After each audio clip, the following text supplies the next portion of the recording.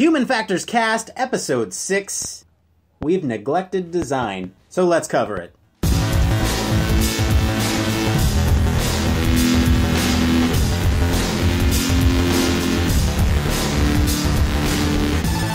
Welcome to Human Factors Cast, your weekly podcast for all things human factors, psychology, and design. Here are your hosts, Nick Rome and Billy Hall.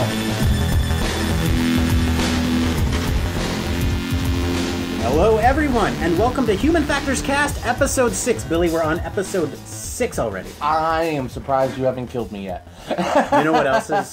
This has got to be the favorite episode, right? Because you know what else is the favorite Episode 6?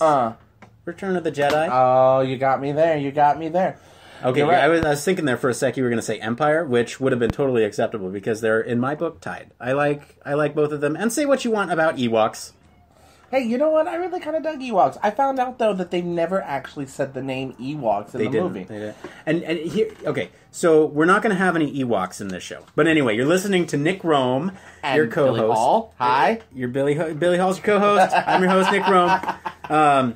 And today, we're going to be talking about design. Because, I mean, you know, in the intro, you hear human factors, psychology, and design. Yeah. And we've covered human factors. We've covered a bit of psychology. Yep. We've covered a bit of design.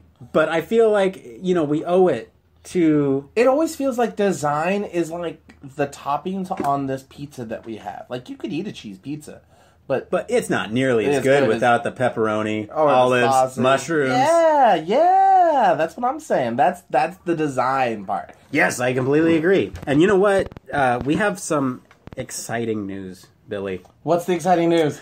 You know, by the time this show goes live, we should be up on a ton of podcast directories. Yes. And on YouTube. Yeah. So now, I'm pretty sure you can find us on iTunes.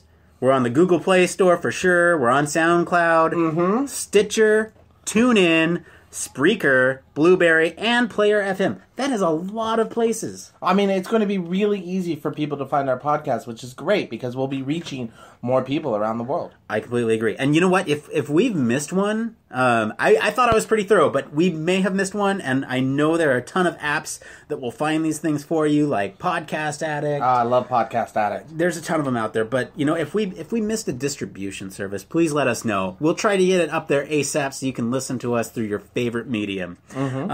We need your help spreading the word of Human Factors Cast. So, you know, it's all about that word of mouth. Let your friends know about us, and you know what? Once we're out on iTunes, please leave us a good review. Let everyone know, you know, how you feel about us. Yeah, you know, tell us what you think also, because the show evolves around you. Yeah, you know, the show is really about you guys and what you want to hear. Obviously, we'll provide some content and kind of shape it, but we try to be truly interactive with you guys. So please let us know what you want to hear. But anyway, Billy, our topic today. It is design. You know, we've talked about it before, but I've always been really curious about the design aspect. You know, like you said, it's in our intro, and we've covered it briefly, but it's the toppings on the larger pizza. Right. But we need to incorporate elements of design, and we haven't talked about it enough. Right. So today's topic is design. Design. What do you know about design? Well, I mean, like, I know graphical design, you know, making pretty pictures. I know about interior design, you know, putting up nice curtains. And then website design, you know, putting up a nice website, making it look pretty and appealing to the people. But how is a big thing. Right, yeah. So design's a really important really important process in any piece of any system, any product, anything. It's your modern day storefront. It is. And you know what's interesting too is design can be driven by a lot of things. A design can be driven by the requirements for a project. Like it must do this, this, and this, and those are the only things you have to design. A product can be, the design of something can be shaped by even something as you know, even as something, no, I don't want to say as simple, but let me try a guess here. Just tell me if I'm right or wrong on this. Like, for example, I go to a lot of, like, forum boards, things like that, right? Okay. And a lot of people like to use dark blacks and colors, and I feel that that's a bad design choice, things like that. Is that kind of the idea of, like, at least for, like, web addresses and things like that on design? I'm kind of getting to that. What I was trying to say earlier was, I feel like design can be driven by the need to look good, but, there's not always this marriage of looking good and functionality, right? Sometimes something can look great on the screen, but it could operate like trash. Right. It doesn't work, but it looks pretty. Yeah. Right. And so, all these things are sort of go into design, and design can even be driven by the user requirements. And that's what a human factors practitioner would do, or somebody who engages in UX or user research. They are typically aiding the design by, determining what kind of requirements the user has. But we'll get into that later. Right? Okay. All right. But let's start at the beginning. Like, break it down. What is design? At its basic level, right? Design is any sort of plan, right, or mock-up or idea, basically, to show kind of what the finished product might look like, or how it might function, or how something works within the thing, right? And this is all before it's made. So all this stuff, it's kind of the planning of how something in the end would look. Okay, so websites, apps, a way a controller or a cell phone looks. Right. Well, yeah, the design part of it would be, drawing what the cell phone looks like, or mocking up what a website might look like before you actually go out and code it up. Okay. You talked about the idea of, like, engineering. What is the design process in engineering? So there's this kind of cyclical process which people who design these systems go through. And basically what they do is they go through and identify what needs and what constraints they're working with, right? So this is what I was talking about with the requirements, right? So, like, what does this thing need to do? What am I limited by? Am I limited by a budget? Almost always. Am I limited by, the technology that's around it? Almost always. Am I limited by the circuitry within it? The electronic component? Like, what am I limited by? So you first need to sort of identify what you're working with, right? You need to get all your materials together and say, okay, this is what I have, right? And this is what it needs to do. So, the needs. Yes, you got it. So then, what you need to do is you need to go in and sort of take a look at what the problem is, sort of with everything as a whole. Like, what's the problem with how they do it now? What's the problem with, putting these things together in such a way that's going to make it easy for this person to use? You gotta research what problems people are having with the current design and why you're designing another solution. So, like, so is that what you do as a scientist? Do you research and find the problems or how to make things better? Yeah, we'll get into human-centered design a little bit later, but that is basically their bread and butter. Okay, okay. So, yeah, we work closely with designers, but again, we'll get into that a little later. So after they research the problem, right, you need to sort of ideate, and this is a fancy word for saying you need to generate ideas. Did you make that word up? No, it's a real word. I swear. Okay. Look it up. You basically need to sort of develop different solutions to this problem, right? You research the problem. First off, you understood what your needs were, and then you researched your needs and what constraints you're working with, and then you research the problem. And now what you're doing is you're developing possible solutions based off those needs, based off what problem you need to solve. Right? So it's like adding another layer to this pizza. Yeah. There you go. I'm bringing it back. You need to add another layer to this every time. Right? So after you've developed these solutions, what you need to do is kind of plan out how you're going to reach these solutions using the constraints and the needs that you need to meet right? Using that information that you researched. So once you've made a plan of action, then you go and build a prototype. Now, this is like a very early version of whatever the final product is, and the idea with the prototype is that it's functional enough to test whether or not it'll work properly. Okay.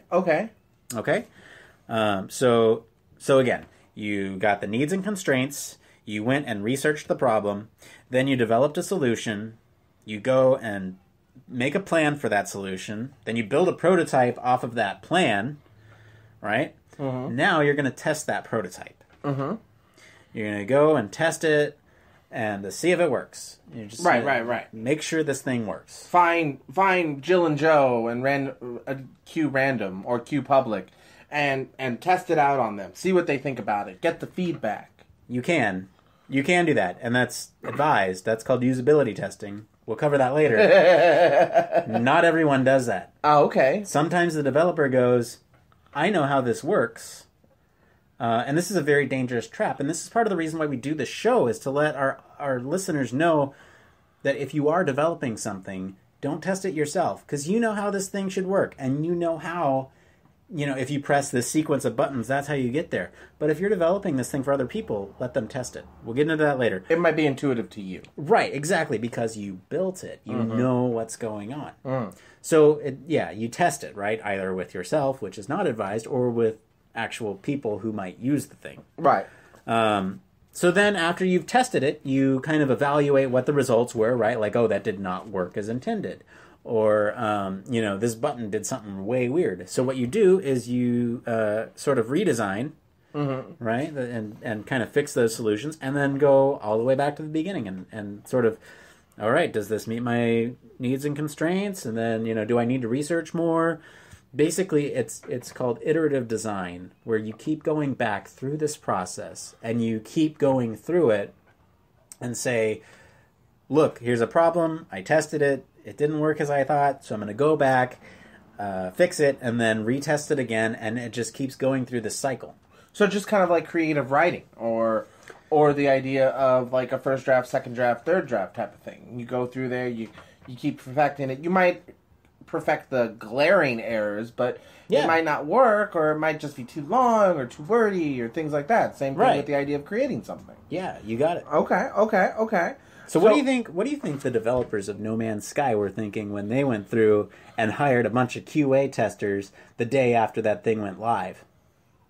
They did that after the fact? They did it after the thing launched. I think it was the idea that maybe they only got a certain amount of money. I bet they were exhausted and tired. I mean, they were working long into the night. That was one of their constraints. Yeah.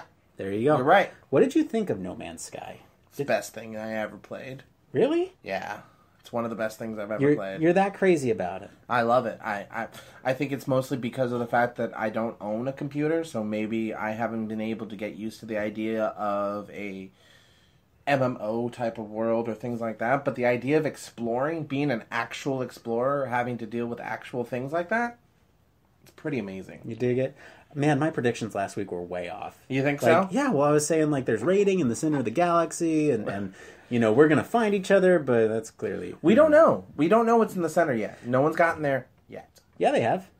There's a couple people who are... I'm not going to spoil it for our listeners, but there's a couple people who have gotten there. Really? Yeah. Oh, that's pretty intense. Have they showed? Yeah. I'm aware of what's at the center. I don't want to know. I know you don't. I'm more excited now, though. Okay. I swear, if it's a monkey on a unicycle, at this point I don't care. It's not that. Anyway, I'm kind of lukewarm to it now. I'm just going through to get the trophies at this point. But, a year from now, it might be a totally different game. Yeah, Minecraft, when it started out, was pretty much just stacking blocks on top of things. Yeah, Minecraft's a totally different game than it was in the beta. Oh, definitely. All right, let's bring it back to design. All right. So, when making a product, where does the design process come in? Well, so this process that I just described, right? All those steps, right, that we just went through, that kind of plays in throughout the entire thing. And one thing you want to do is you want to make sure you do heavy design towards the beginning of a project, especially with human-centered design. And again, we'll talk about that in a bit. But the design process should be happening throughout the thing. You should always be revisiting, like, is this working? Yes or no? Do I need to change things? Do I need to go through and edit? And the life cycle of the development of a product can be from days or hours, even in a hackathon. Yeah. To years, right? And you need to incorporate design in all steps of it. So never even stop. from the planning stages of what we're going to do. Especially in the planning stages. That is where it is most crucial. Okay. And there's a whole bunch of politics with return of investments that I won't get into that. That's a whole different type of podcast. I don't even want to talk about that on the podcast. No, I meant like that's not even our podcast. No, that's another podcast. It's a challenge that a lot of UX people deal with. Is like we glanced over that briefly when we were talking a little bit about UX design. Well, okay, so I'm going to mention it briefly. I'm going to go into this just so that the listeners know what we're talking about. So I'm curious too. There's this thing called return on investment, right? And a lot of companies, and they're getting better now, but a lot of companies don't really see the value of getting involved with design before the thing is even conceptualized. But the truth of the matter is, you have the most impact on the success of the product if you look at what kind of needs and I'm getting into human-centered design again, but if you identify what your product needs to do before it actually comes out, right? And that sounds really simple, but actually incorporating the human element is what a lot of companies have problems with or had problems with. Like I said, they're getting better. But proving this, like, if you spend money on me to do this, it's going to be worth your time. It's really hard to do because how do you measure that? Yeah, you don't know if this project's going to be a huge success or a big flop type of thing. Well, even if it is, like, how can you attribute that to the person who researched at the beginning? Like, it's a big problem for UX people, and so that's basically what I'm talking about. But let's. I want to. Okay, look, we've mentioned it time and time again, but I want to talk about what this center design thing is. What is that? And how does it differ from regular design? Because we keep touching on it. And I keep mentioning it, you kept saying, no, that's this. You know what I mean? And you, as a human factors practitioner, this is what you do, right? Yes, yeah. So human-centered design is exactly what it sounds like, right? You design around a person. You design around the needs of that person. And it sounds simple, but there's a lot of things that go into it, right? And what makes this different from regular design is if you're just using the constraints and the needs to make a design. You can design around that, right? But it won't necessarily fit to the human. Okay, I see what you're saying. I'm kind of getting this. Okay, so for example, let's say you build a cell phone. And, all right. We always use cell phones in our podcasts. Yeah. Okay, so let's say, for example, you build a cell phone, and I'm talking about like one of the 1990s cell phones, or I guess flip phones, Nokia phones, things like that. No. Let's go back even further. Let's go 1960s cell phone. Wow. Handheld. Right. Landline. The brick. Okay. If you were a designer that did not take into account human-centered design, let's say you made a product where the microphone hung down to, where your stomach is. That'd be weird. Like, okay, let's just say, for example, like, let's say the technology wouldn't allow it. To where, like you had to have this long of a cable to do this thing, right? So the microphone would hang down by your stomach and the earpiece would be up by your ear. Okay. That's not designed to the human because... That's designed to the elephant. Exactly. You have to talk way down and then move it and then, and you kind of saw this with the old 80s cell phones when they were really bulky and big. Right. They looked like the ones you always see in like army movies and stuff like that. Yeah, exactly. And that's a matter because they couldn't fit. They didn't have the technology. It wasn't, compact enough like it is now for them to be able to stick everything close enough together so that the mouthpiece is right by, the mouth and the earpiece is right by the ear. So it was driven by the requirements and the constraints of the technology of the time. Right. That's why they looked all coiled up and huge. Right. Okay. Yeah. So, I mean, this difference, again, it's hard to quantify because you can't, when it works well, you don't notice it. That's the problem. Mm-hmm. When something works well, you expect it to work well. So let's say I have Billy's Fantastic Machine here. Okay, Billy's Fantastic Machine. I have been working on building Billy's Fantastic Machine. I handed to you, right, a person who is a human factors practitioner and your team, right, of human factors practitioners, and I was like, does this Billy's Fantastic Machine work? Right. And you would then do what? That's a good question. So to include, basically what I would do is I would include the user in the design, right? Mm-hmm. So this is actually what happens a lot of the time is people have created this product and they realize, oh no, it doesn't, it doesn't work. Our users are saying this is not as great as we thought it was. Uh-huh. It happens more often than you think. So that's when people come to us at my company and they say, all right, help us out with this. Like, what can we do? Right? Mm-hmm. This is what we have. Please help us out with this. And so, so basically what we do then at that point is we kind of incorporate the user into the design. So, and there's a lot of ways, there's a lot of different methods that you can include the user in the design. Right, so you can do things like observation. You can watch the user interact with this product. Right. You can have them think aloud, which is exactly what it sounds like. As you use this product, think aloud. Say out loud what you're thinking, mm-hmm. so that way I know what's going through your head as you use this product. Right. And that gives you insights on what to fix, right? You can also do things like interviews where you sit down with them and say, like... You just went here and did this with our thing. You could do those kind of interviews, or you could do the ones that kind of rework the entire problem, right? Like sit down and say, okay, what are your needs? What are your goals? What kind of things... What do you use our product for, mostly? What kind of things do you need to produce from this product? Mm-hmm. Right? And just kind of revisit the problem from step one. And sometimes it's better to just scrap an idea and start from square one if it's built from the ground up, like, assuming that you have time and resources to do this, mm-hmm.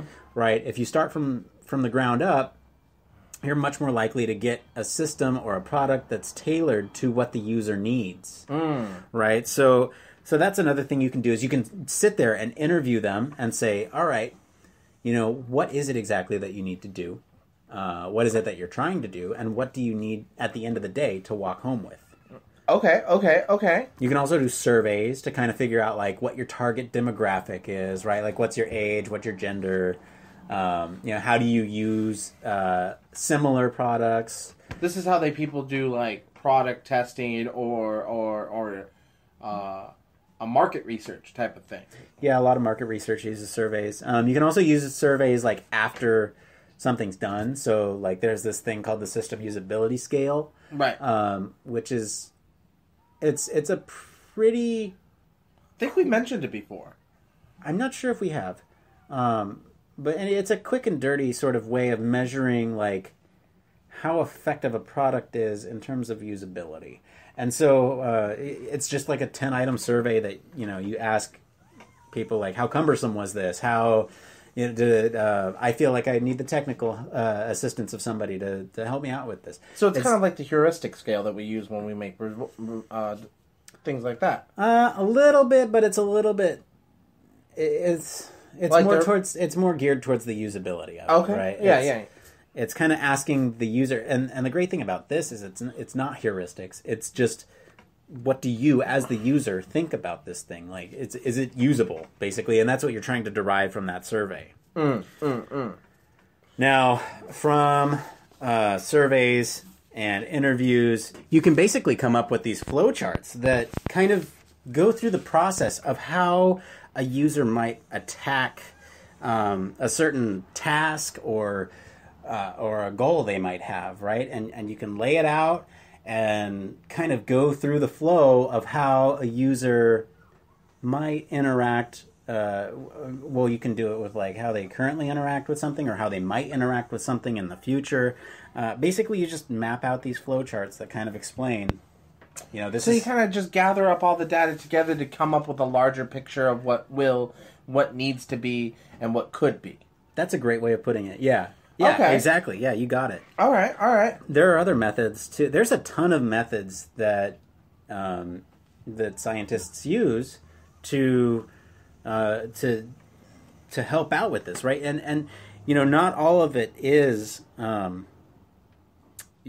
user based. You can even do some modeling or simulation, right? So you can say like it takes the average human 0.5 seconds to hit a key. I don't think that's right. I think it's actually quicker, right? To hit a key on a keyboard. Right. And they need to hit 20 keys to accomplish this task and then click a mouse and move it this far. Mm-hmm. You can model that. Right. You can say, like, look, here's the way they do it now, and it takes 20 seconds to do. Here's the proposed way, and it takes 10 seconds to do. That's a 50%. That's 150% increase. And you can just do this both through computers? Well, you can do it with anything, right? All you have to know is like how far do they have to go? What's the moving speed? And what kind of... It gets tricky when you have to estimate like how long do they have to think about something, right? That's when it gets tricky. Right. You kind of take the average, it seems like. Yeah, and you can still model it out, right? Mm-hmm. So there's different ways of doing that. So, and then I mentioned earlier prototyping, right? So this is prototyping is pretty standard in the design process, but the way human-centered design uses prototyping is a little different. So they it's not much different, but they kind of just bust them out. They don't really focus on the fidelity of the prototype. Like when you think of prototype, you think of something that's actually working. Right. You can have a prototype with paper, right? Like here's my interface with sticky notes, right? How would you expect this to work? Well, I would click on this button over here. Okay. So kind of like if they put it all into a binder, it's like, all right, if you go here, do that. Oh, it's like a choose your own adventure. Exactly. Yeah. You got it. You make a choose your own adventure story for the user to do, and it still gives you, insight as to where they will go on this paper or on this, on the actual interface once it's. But the beauty of this is that you don't use valuable resources in man hours and licensing. You're literally just cutting out pieces of paper. And the great thing is, like, if they say, well, you know what, I would like that better if it was over here, guess what? It's a sticky note, so you can pick it up and put it over there and say, okay, now how does that feel? Oh, okay. Kind of like in all those old 80s sitcoms when they learn how to drive. They use, like, a couple of cans for the gas and the brake and things like that, and they move it around to try to make it feel like a car without actually going to the car. Yeah. Okay, I get it. Yeah. All right. So you mentioned usability testing. Yeah, so usability testing is when you basically take a user through the prototype, right? And and this is basically what we were just talking about, right? You have the user say, perform a task, right? And these are the tasks that you've written up in the flows or the tasks that you're expecting them to do. You have them sit there and you basically go through this task with them and say, all right, where are your trouble spots? Where are your pain points? Where are the places where you're having trouble? And you can ask them questions during it. This is where you would do all the things that we just talked about. This is where you would observe. This is where you would have them do a think aloud, right? This is where you'd sort of interview them afterwards and ask them how they thought the thing was going. This is basically where everything comes together. And based on this usability test, you basically can sort of gather these task performance metrics, right? So how well do they complete this task? And some of those would be like, how long did it take them to complete the task, right? And we talked about that with modeling and simulation, but this is actual user data, right? How long does it take this user to get from point A to point B? Right? You can also measure things like completion rates. How long it takes them, like we were talking about. Well, that's time on task. But completion rates would be, did they finish it or not? Were they able to complete the task? Right? Like 80% of the people were able to do it. Is that good? It depends on what you're trying to do. All right.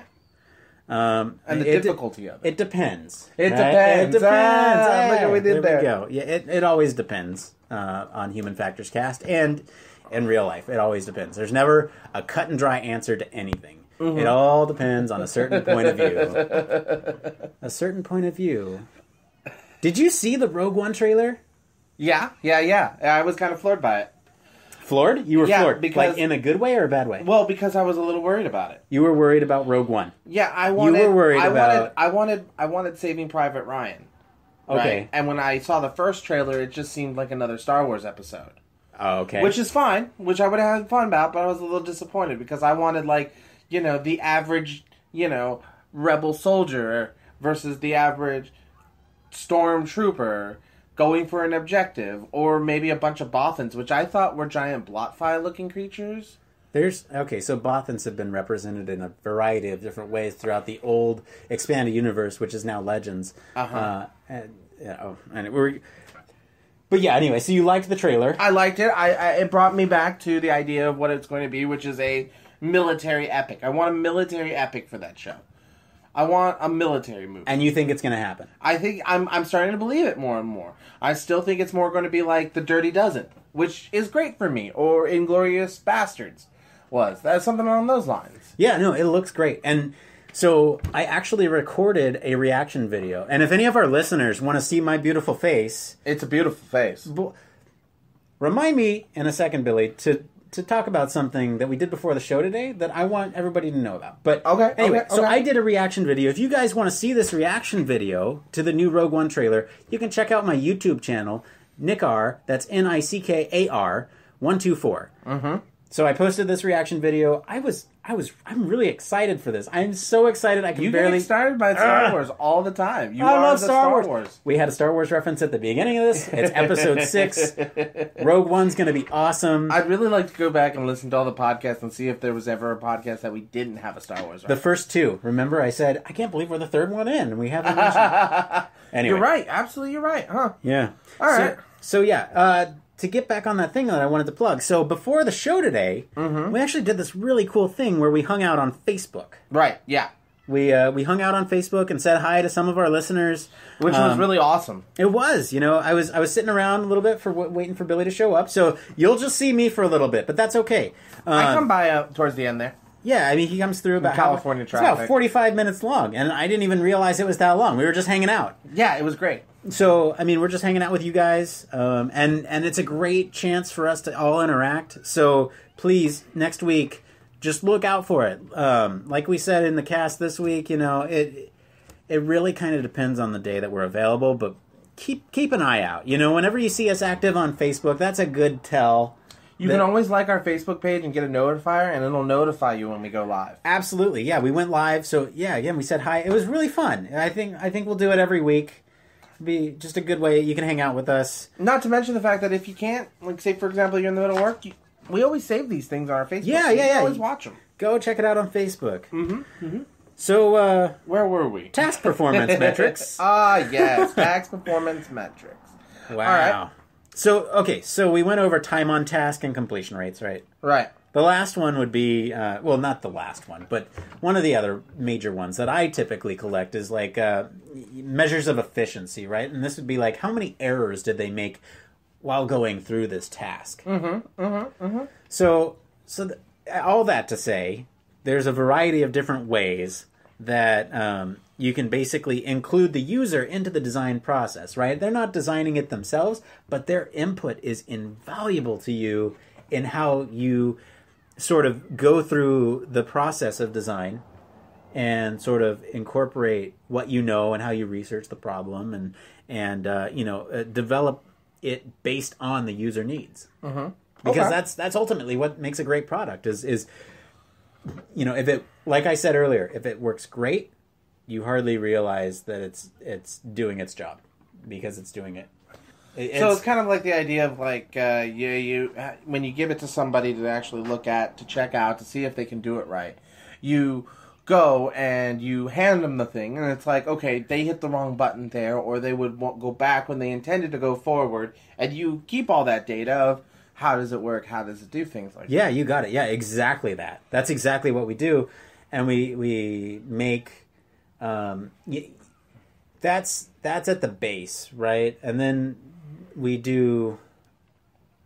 It's so weird when people do that, especially like things in video games, it seems like. Because like, the lower button was always the button to jump. And sometimes people put it as like another button or like up sprint in No Man's Sky. Why is that on the right stick? It is the weirdest thing in the world, isn't it? It takes me so getting used to. Or the idea that boost is square instead of circle. That's so weird to me because I keep trying to land when I'm trying to boost. Yeah. So that would go into the idea of completion rates, right? I mean, time on task. What would? The idea of like how a mapping goes and things like that. That would be more of measures of efficiency, right? Are they able to do this? Oh, okay. Yeah. Okay, because they're able to do this without creating errors. Right. All right, like I'm learning this. I get this now. Exactly, yeah. With you, you probably make a lot of errors, and that's not your fault. That's not your fault. Wow, way to throw me under a bus and make me feel stupid. It's not your fault. Look, it's the developers. Or does it depend? We're really milking this. It depends. No, so it is the developer's fault in some sense for not playtesting that enough and saying, "Oh, look, a lot of our players are pressing circle to land or to circle to boost, instead of and then square or whatever, to land. whatever you said, yeah." And if they looked at that and said, "Okay, wow, a lot of our users are doing that," then we should probably make it that way. That's all usability testing, and so what we do on top of that is basically incorporate that all into the next iteration of the design. And I'm really simplifying it there, and it's hard for me to detach myself and say like, we take a lot of time and care and put thought into where these buttons go and what visual systems are being used in the product, and I'm really simplifying this. You're right. Well, yeah, I mean, the problem with our podcast is also the fact that we talk about these things, we go over these details, and we try to get into as much detail and research as we can. Billy, I'm going to stop you there, because you said the problem with this podcast. There is no problem with this podcast. You're right. But our shortcoming is that there is no shortcoming with this podcast. The goal of this podcast is to kind of break this down and into its most simple form and let everybody kind of be aware of this and know that these things exist and to think about it when it's like a delicious box of chocolates. We just nibble little pieces here and there, and then we were like, oh my gosh, I love these caramel-filled ones, and then you get a whole box of them. Yeah, and I mean, we'll get into the caramel episodes later, right? I love caramel. Like, we're nibbling the caramel right now. Yeah. But we'll do a whole episode on task performance metrics. I love that. I'm excited about that. Somewhere down the line. I get excited about pretty much anything, but I'm always excited about things on this podcast. I'm always excited about task performance metrics. Woo! Party! Yeah! He doesn't pay me or nothing. No, I'm kidding. I do get excited. No, I legitimately do. We've been sitting here for a long time. I mean, we're in 6 episodes, and we've talked about things some people would find really dry, but the great thing about it is that you make these things accessible and entertaining. Like, I enjoy my time. No, I really do enjoy my time doing this. Like, some people might hear, like, time on task or metrics of performance and be like, wow, that just sounds dull. But no, these things are actually really interesting because they fit in to every aspect of our daily life. They do. And it's things we don't think about, but it's amazing. It's kind of like Louis C.K. once said. It's like, we're not impressed that there is a big, giant, 2-ton hunk of metal that... Flying through the sky. The sky. We are breaking the laws of a planet. Flying. But people are upset about the packs of peanuts. Yeah.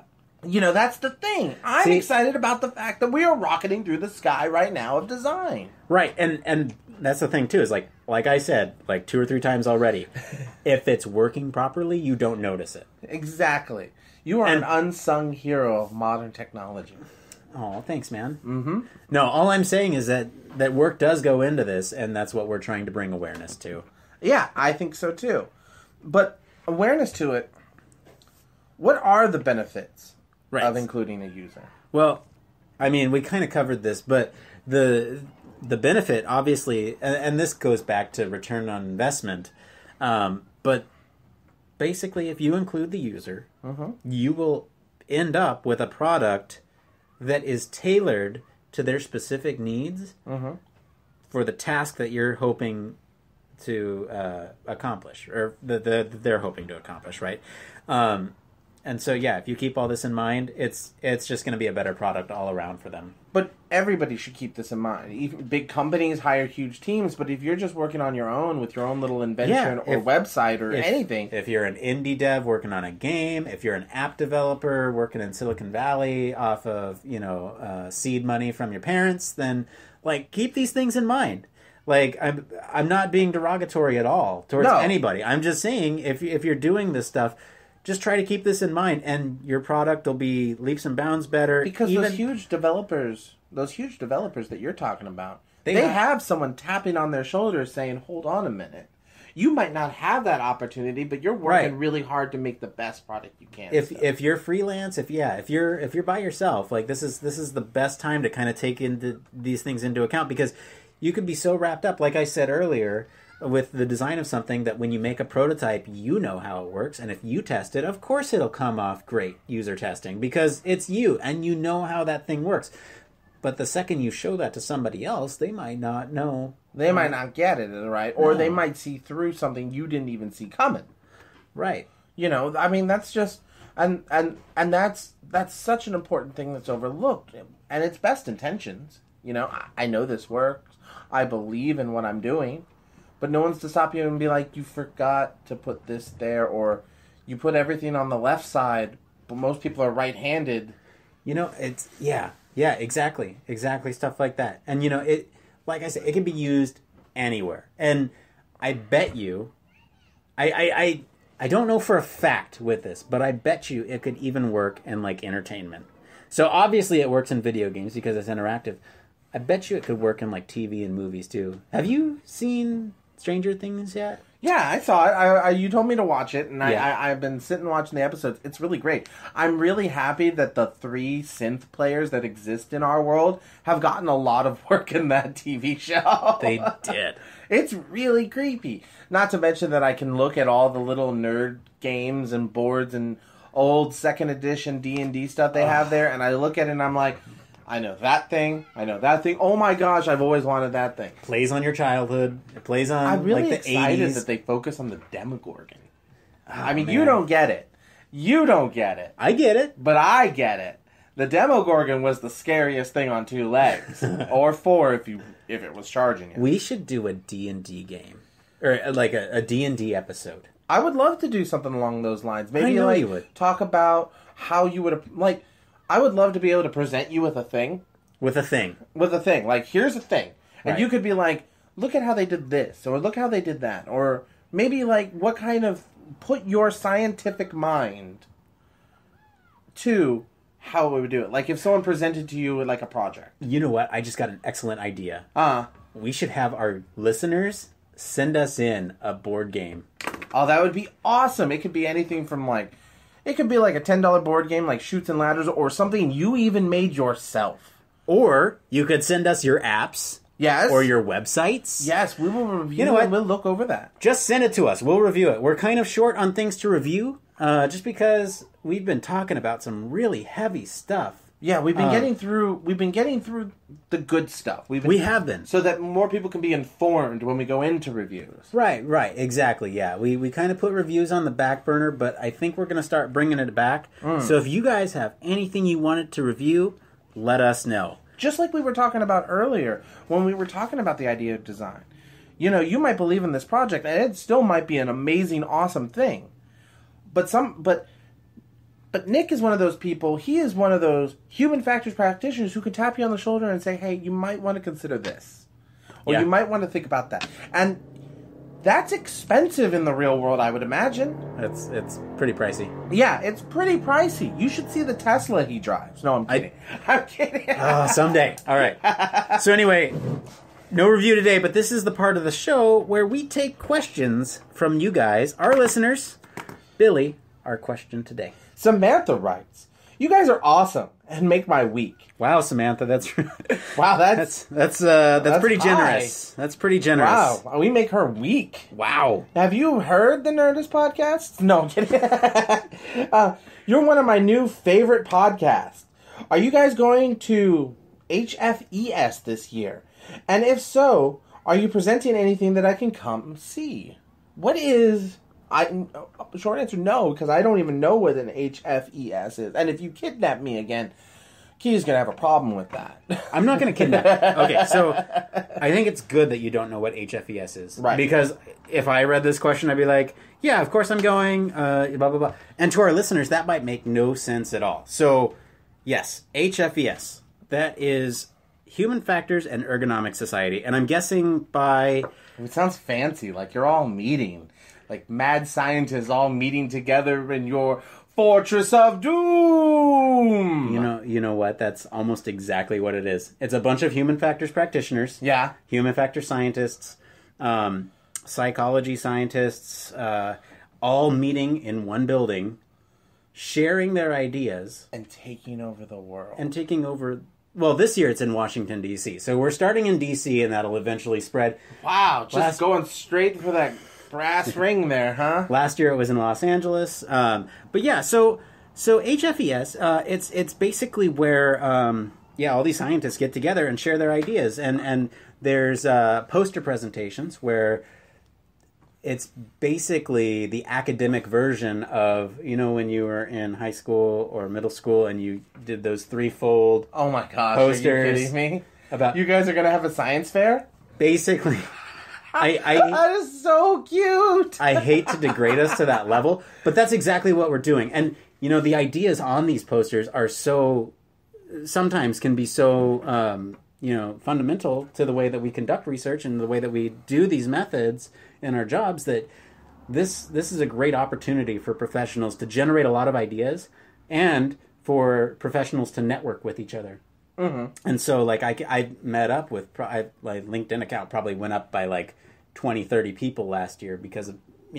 It's like MySpace back in the... You're rubbing elbows with the human factor elite. Yeah, well, it's like MySpace back in the early 2000s. Oh, I barely know you. Let's be friends on MySpace. And so this is... The LinkedIn is like that now. So Human Factors Elite Society. So, yeah, what it sounds like is either that Samantha is either a graduate student or she's a scientist as well, asking if we're going. The short answer is Billy's not going. Because it's way too expensive, and honestly, I really don't like being the dumbest person in a room. Billy, you're learning so much, though. By the end of this podcast, in 20 years, you will have learned... Do you think they're going to give me an honorary degree in human facting practitioner? Maybe. I don't know. Who knows? It's like, what's your job experience? I heard a really smart guy for 20 years talk about this stuff. Just, we kind of just glanced over stuff and talked about Star Wars a bunch, but really there was some meat to those conversations. Real meat. So yes, I am going. I will be there, and if you see me, please say hi. I don't bite. I'm really friendly. Love to get to know you, have a conversation. But I'm not presenting anything. I'm mostly going there to network and kind of to develop professionally. So, and when you guys are all hanging out outside the professional thing, you might be dropping a podcast, maybe. I don't know, because I'll be gone that week. We should either record in advance or maybe Skype together and do it that way. We'll probably record in advance just to have something down on paper. It's always good to have that, and then Skype can be so problematic. I don't know. It would be really cool to do a live. You just don't want to hang out with me anymore, do you? No, I do. I'm just saying it would be a cool thing, since this is a Human Factors cast, to do a live from HFES podcast. I mean, I suppose that would be really great. How would we hook up the idea? I mean, we would have to discuss how... We'll discuss it offline. Okay, that's fine. Look forward to it in the future. We might do a live from HFES podcast. But anyway, I think that's going to be it for today. If you guys want to be featured on our show like Samantha today, we are all over the social media, and we are all over the internet now. Yeah. Again, you can find us at iTunes, Google Play Store, SoundCloud, Stitcher, TuneIn, Spreaker, Blueberry, Player FM. Podcast Addicts.